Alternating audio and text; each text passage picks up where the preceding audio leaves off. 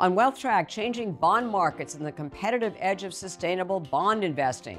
While we believe the Fed is going to be able to hold off inflation or reduce inflation, there's a high likelihood they also could create a policy error by going too far too fast in raising rates. Steve Liberator, TAA-CREF's head of ESG and impact fixed income strategies, is on Consuelo Mack WealthTrack. Funding provided by ClearBridge Investments, Morgan Le Fay Dreams Foundation, First Eagle Investments, Royce Investment Partners, Matthews Asia, Strategas Asset Management, and Women Investing in Security and Education. Hello and welcome to this edition of WealthTrack. I'm Consuelo Mack. The direction of inflation and interest rates are key to the performance of bond prices, and they are in the midst of a massive change. As this chart from Morningstar illustrates, the shift in direction has been most dramatic for inflation. After a decade of staying mostly below the Federal Reserve's long-term 2% target, the Consumer Price Index recently soared nearly 8% year over year. Meanwhile, until very recently, interest rates have remained near historic lows. Despite telegraphing it would for months, the Federal Reserve just raised its key short-term federal funds rate for the first time since 2018. And the short-term interest rate-sensitive yield on the two-year Treasury note has risen accordingly, while the longer-term 10-year Treasury yield has been more subdued. It now remains to be seen how aggressively the Federal Reserve will raise interest rates to dampen economic activity and rein in inflation. Its decisions will heavily influence the performance of bonds, not just in the U.S., but also in the rest of the world. This week's guest will update us on the prospects for the bond markets, but also on the increasing influence of his specialty, sustainable bond investing, on performance. He is Steve Liberator, lead portfolio manager and head of ESG impact for global fixed income at Nuveen, the investment manager arm of TIAA, and a pioneer in the field. Liberator oversees more than $18 billion in public fixed income, ESG, and impact strategies and investments, including the flagship $7 billion TIAA-CREF Core Impact Bond Fund, rated 4-star bronze by Morningstar. Under his leadership since its 2012 inception, the fund has beaten both the entire intermediate core bond fund category and index. I asked Liberator for his assessment of prospects for inflation and Fed policy. Right now, obviously, everything going on in the market is purely being driven by a lens of what is the inflationary impact of that particular data point, and therefore what is the ultimate reflection into the Fed's reaction function. So inflation, as we all know, is a result of an imbalance in supply and demand. So when we start looking forward, we really have to start looking at where the marginal input is going to come from both supply and demand effects.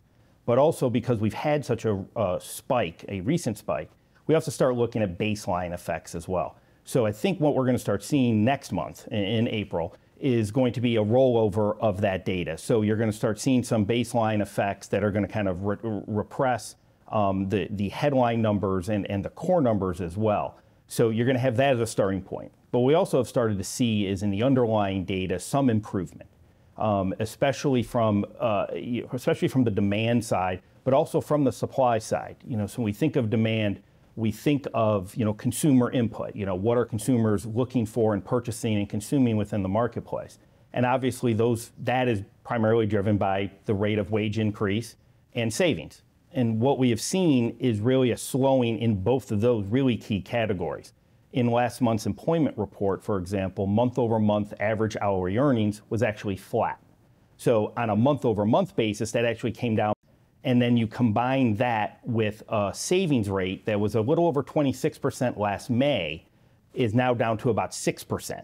Wow. So in general, in totality, the aggregate ability of the U.S. consumer, at least, to demand and consume more is starting to slow. So you're going to see some improvement on the demand side. On the supply side, we're also starting to see improvement in a variety of different metrics. So when you look at the Institute for Supply Management, one of the key measures there of supply chain pressure is called delivery times, the delivery time index. And that number has started to come down and is now down about 10% year over year and is down almost 20% from the peak last year. So that's a shorter times between when you order something and when you actually get the goods delivered. Exactly. And so that generally gives you an indication that the supply chain itself is improving and untangling. And one of the things I think that hasn't been really talked about a lot during the past couple of years during COVID, and really what has been a main driver, I think, of the supply side issue, has been this dramatic, almost overly aggressive form of just-in-time manufacturing. Right. So anytime, it was a situation where some manufacturing companies literally, if they didn't get a truck in on Monday, were done producing by the end of that week. They had that little inventory on hand. So it's going to take time for that, obviously, to work itself through. So we're also seeing an improvement in the delivery times and supply from the ports of Los Angeles and Long Beach. So that's another key improvement. And also, and this is going to take a little bit more time as well, but I think it's really important, outside of China, within Asia overall, the loosening of COVID restrictions really has allowed more people to go back to work. So we're going to expect to see an improvement in supply chain, which obviously Asia is a key component, especially on the goods producing side. And obviously domestic production here in the US has continued to increase, especially as a result of these supply chain interruptions. So obviously as our COVID situation improves and restrictions are reduced, we're going to be able to get more people back to working. So looking forward right now, based on all of that, I think it's hard to imagine that you and I are going to would be sitting here a year from now and talking about how the CPI just printed at 7% or roughly 7% again. You're saying that inflation basically has probably peaked and is rolling over. However, it's still much higher than it was pre-COVID. Absolutely. And so talk to us about what the Fed is looking at. If their target was 2% and we're now at 8%, right. And even though we're rolling over, right. I mean, how much consolation is that? And how are they going to respond to get inflation back down to their target of 2%? And I think that's another factor that makes me feel as though, inflation going forward is going to be a little bit more improved, is that the Fed has a very strong historical ability, and they have shown it, to reduce inflation and to fight inflation. Where their track record is a little bit weaker is in the ability to stoke inflation. Mm-hmm. So it is interesting to me, and maybe it's because we've entered a market environment that for most market participants, we've never really operated in a persistently rising rate environment. That we've had a very low, moderate flow of inflation. It's almost been a Goldilocks type of an economy for the past, almost 20 years at this point. Right, that's a generation on Wall Street. Right. Absolutely. So it's definitely a sea change. It's requiring people to kind of adjust their paradigm and how they've approached things historically. But I do think, just as an aside, I do think it's interesting how concerned we are about slightly higher than normal inflation, even though it has spiked, despite the fact since the great financial crisis until 2020, we had been running at roughly 1% inflation. And, what the Fed had attempted to do was to stoke inflation, to get inflation up to a healthier level, around 2%.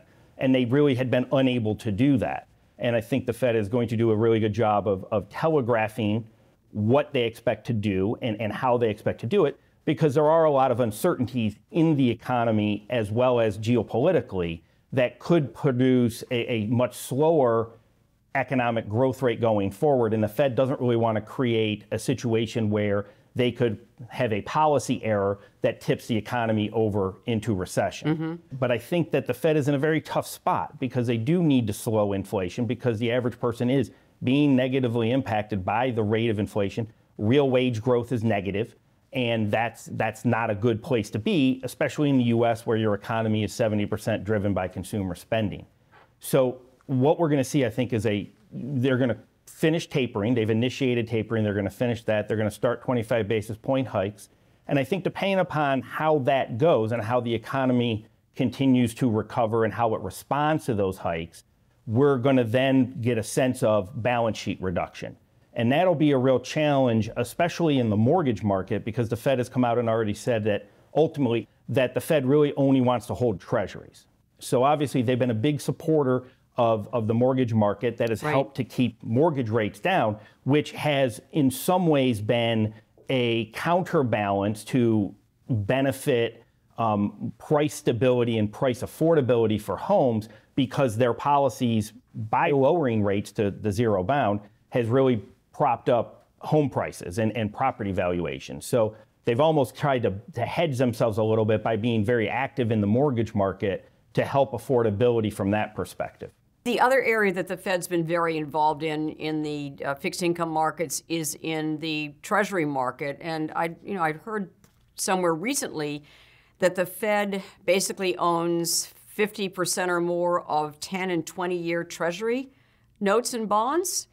And if that's the case, that's distorted the level of interest rates in those markets as well. What happens when they start selling them, or what happens when they stop buying 10 and 20-year treasuries? And what does that do to long-term interest rates? Right, and that's really one of the, again, another challenge that they face is right. in attempting to manage the curve profile that they want, right? The curve being the line, the difference between short and long-term rates. Absolutely. Right. And ultimately, in a well-functioning economy and in a healthy market, you want to have a normally shaped curve. So your 2-year Treasury rate, for example, which is most directly impacted by Fed policy, is at the lower end, and your 30-year Treasury rate is at the higher end. Mm-hmm. And that's really an important function for the Fed, is to keep that curve well profiled, because that's a real major issue for banks and for financial institutions. And the reason it is because they borrow short term, which is at the lower end of rates, and they lend long term at the higher rate. And therefore, they're making a spread between where they're borrowing from us as depositors, which is, increasing slightly now, but still very low, right, and lending out at the longer end of the curve. So that's an important measure for the health of the financial markets and primarily banks. So what they're going to really have to do is be very thoughtful around how they reduce or stop purchasing the treasuries that they currently hold. So how has the bond market absorbed these different challenges that you've just described of inflationary pressures and also the policy challenges that the Fed faces? The shape of the yield curve is telling you that the market believes in the Fed's ability to slow inflation, and that longer term inflation is not going to be at the levels that we're seeing today. And there's a variety of ways to look at that, but one of the ones that I prefer to look at is, historically, one of the main drivers of inflation and persistent inflation has been people's expectation that there will be inflation. Right. It's almost a self-fulfilling prophecy.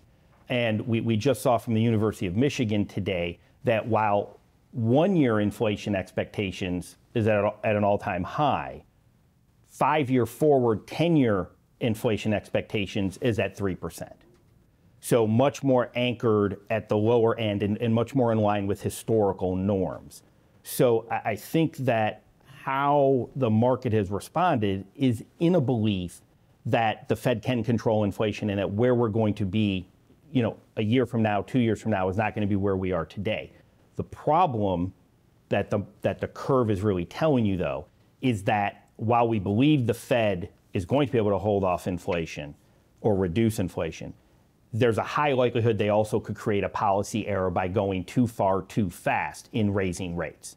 So that would obviously then create a yield curve inversion, and an inversion on the yield curve is when the 2-year rate is higher than the 30-year rate. That generally is that is almost a guaranteed forward-looking data point that we will have a recession within 3 to 6 months from the point that occurs. In addition to that, you would start also expecting to see the initiation of balance sheet reduction. So I think the market itself is concerned that maybe the economy just isn't in a place at the moment that it can withstand the end of tapering, 6 to 7 rate hikes this year, and then also balance sheet reduction occurring, all basically within a 12-month period of time, when we're still coming out of a pandemic-related slowdown in the economy, along with a tremendous amount of other slowing data that we've talked about, and geopolitical uncertainties, which also further add to downside pressure on economic growth and future inflation expectations. So what's your assessment at Nuveen?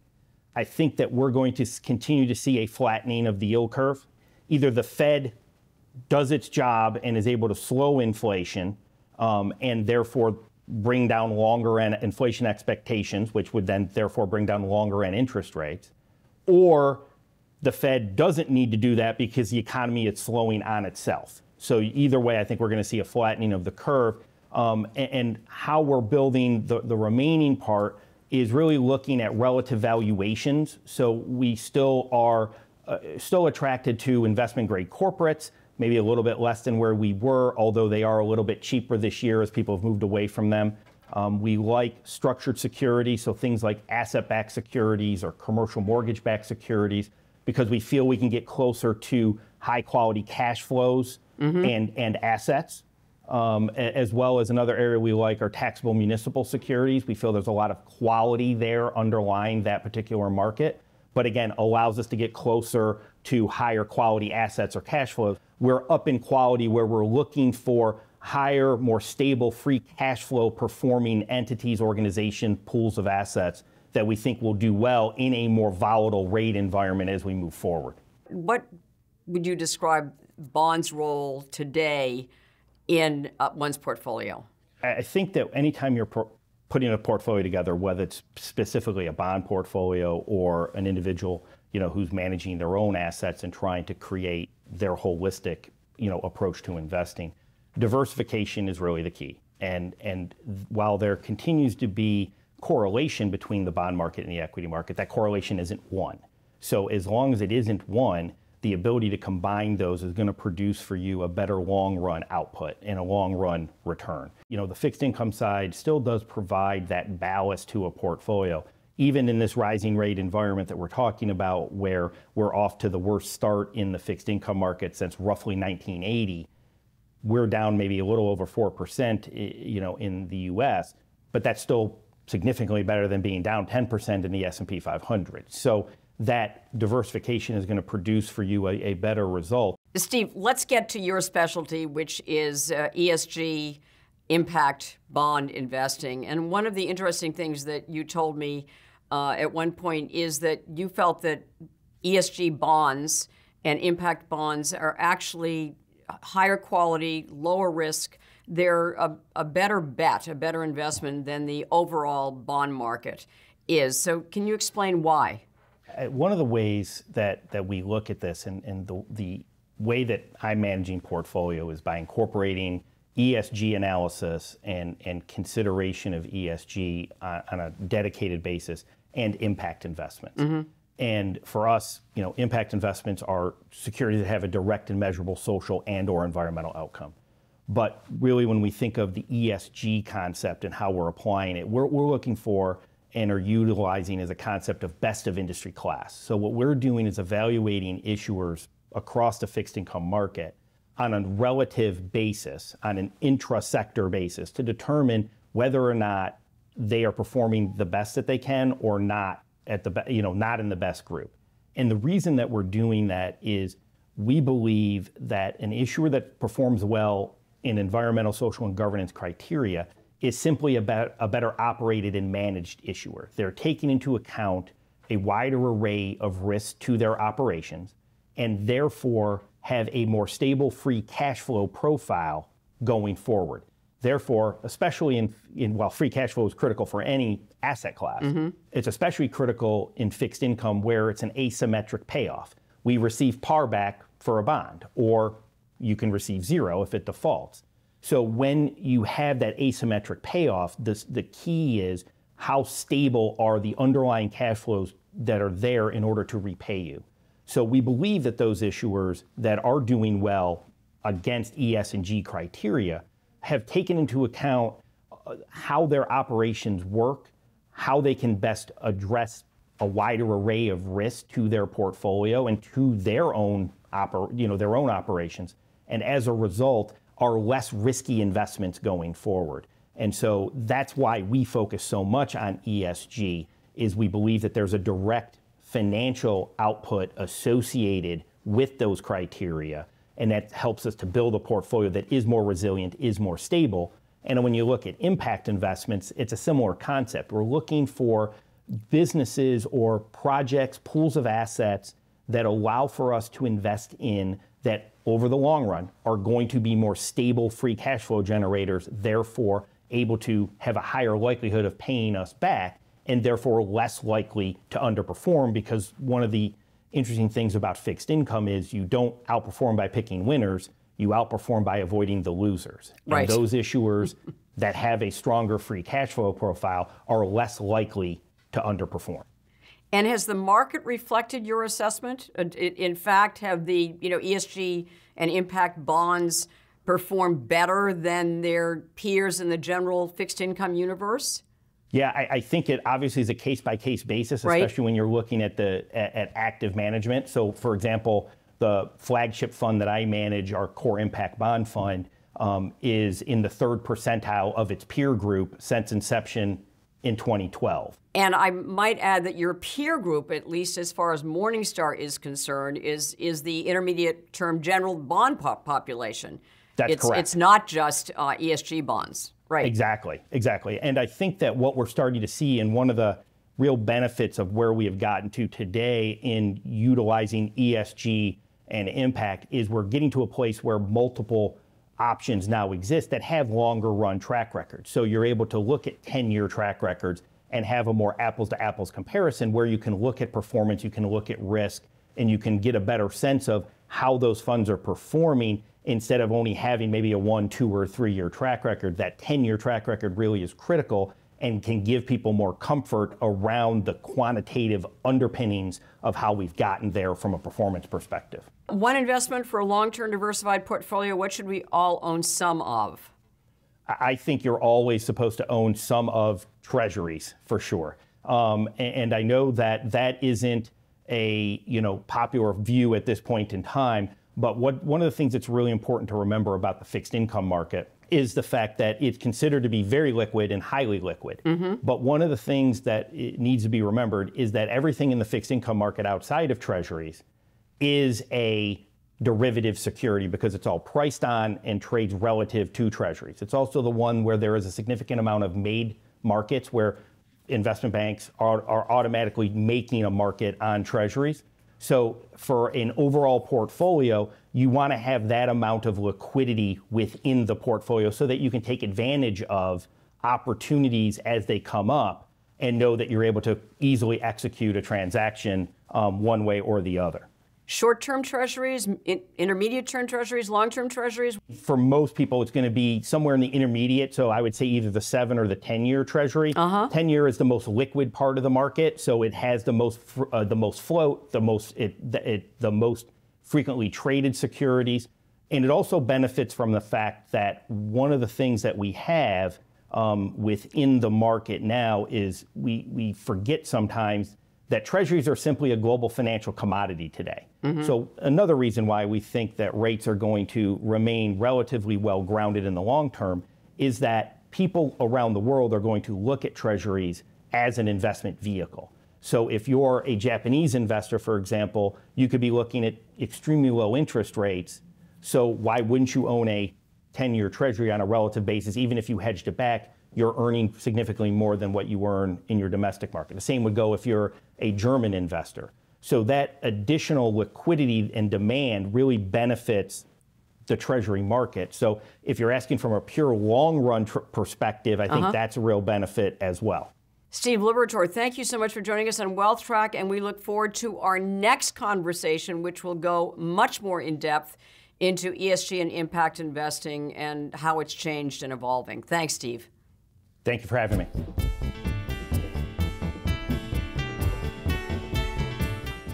At the close of every Wealth Track, we try to give you one suggestion to help you build and protect your wealth over the long term.